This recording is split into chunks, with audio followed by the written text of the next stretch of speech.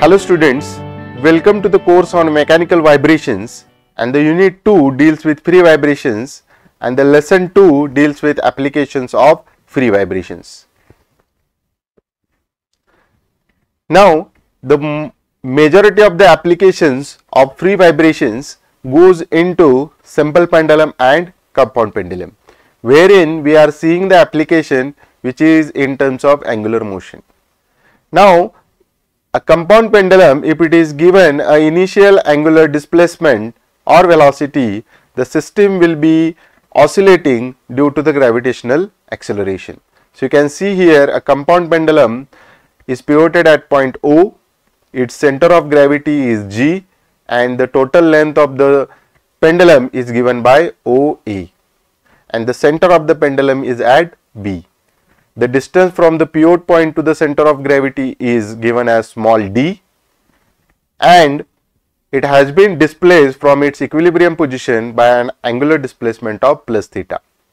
Now if we calculate the restoring torque which is to be acting at the center of gravity will be weight force into the distance. So the weight is mg into the distance. If we are calculating, it will be a d into sine theta. So the total restoring torque is given as mgd sine theta.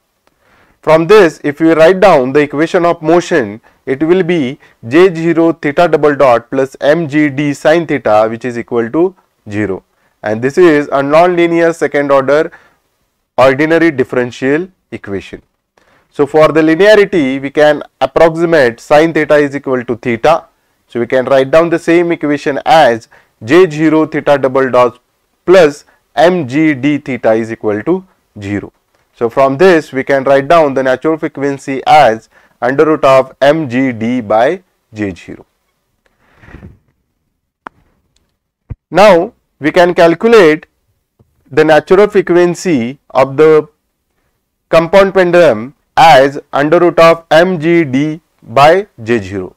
If we compare the same frequency with the simple pendulum frequency, which is given as under root of g by L, we can write down L as j0 by md, and j0 is nothing but your mass moment of inertia. It can be written as m into k0 square, where k0 is nothing but radius of gyration.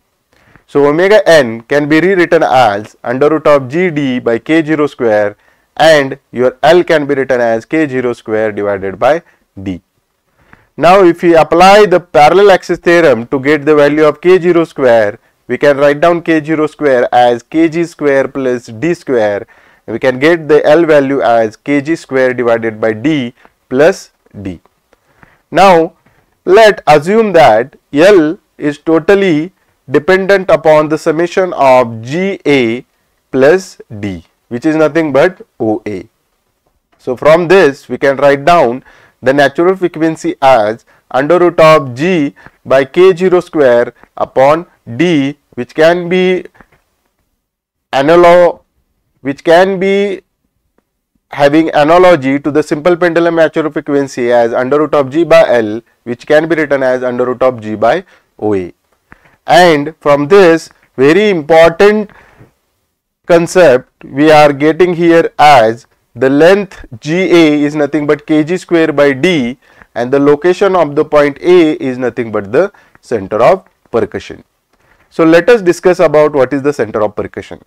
So if we assume that this is a bat, so while playing cricket, if we are hitting the ball at the point A, there will not be any resisting torque coming onto the hand, and that is why many of the people like Sachin Tendulkar, Rohit Sharma, Virat Kohli are seen to be effortlessly hitting the ball. So they are having the gift of timing, that they have understood that where is the location of center of percussion. Thank you.